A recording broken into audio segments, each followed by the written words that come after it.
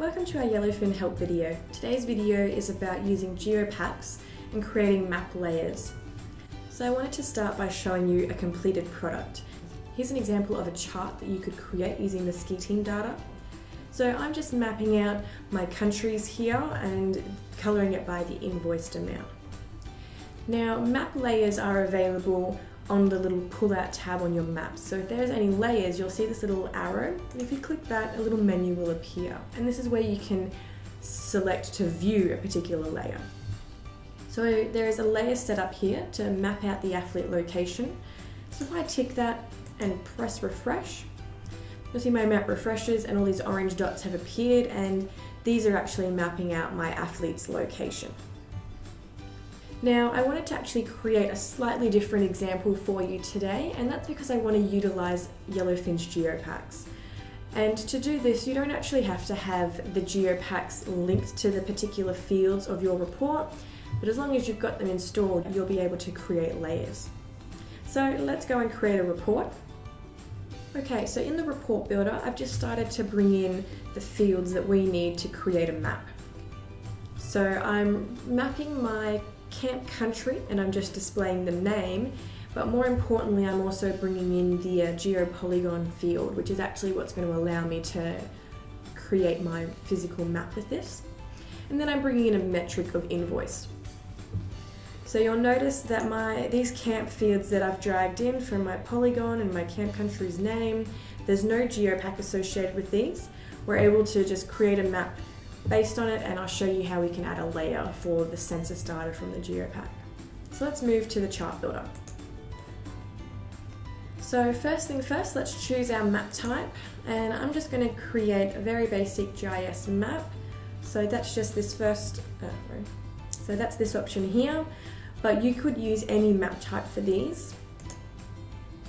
Then I'm going to drag in my geo field, and what's going to define the colour is my invoiced amount. Then I can set the tooltip so that the country name will appear and perhaps the invoiced amount as I roll over. We'll quickly adjust the colour just because I feel like that blue is a little bit blending with the ocean there. So I'm just going to select the settings on invoiced. We'll do a custom set.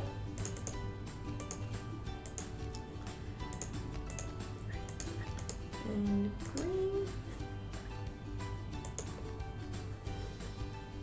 Okay, so now we can definitely see those countries being highlighted.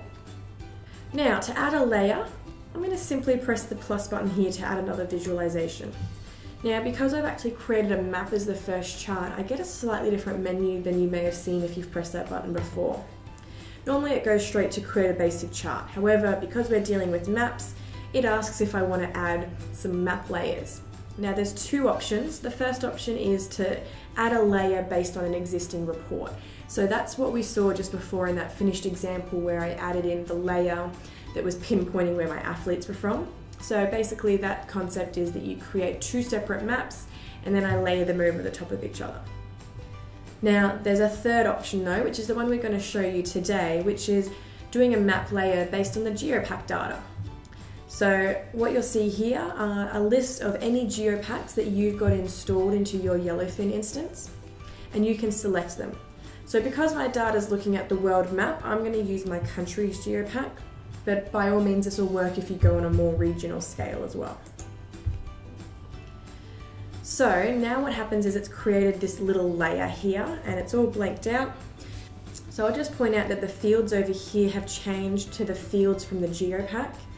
So normally what you'll see is a bunch of dimensions which are based on one being the geo field, which I can bring in, and the others can be those visual, like the name of the country or the ISO code, maybe the name of the region, that sort of scenario.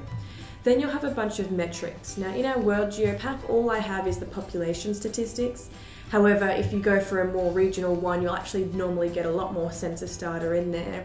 So like for example, the Australian one has unemployment rates and labour force size, average household incomes, population by age, that sort of additional data. So I'm just going to bring population in as my colour. Again, I'm going to do a tooltip of the name of the country and that population. And again, let's just color code that. So I'm going to adjust that color setting. Again, let's choose some slightly different colors. So I might make this a little bit funky. Let's go pink and purple. We can see those coming through. Now, before we finish up on this, if you just go to the chart settings, you'll just see some extra options. And so this is where you can give the layer a name, and this is the name that'll appear in the little pop-out box that says, what would you like to see? So normally it's best to name it based on the metric. Then it asks, do you want it to appear in the foreground of the map or underneath it? So I'd like these points, these pink dots, to appear at the front, so on top of it. Do you want this to be selectable? So that means that that little pop-out box will appear. So I do want that. Then you can choose whether, when the map first loads, whether the layer is on or off.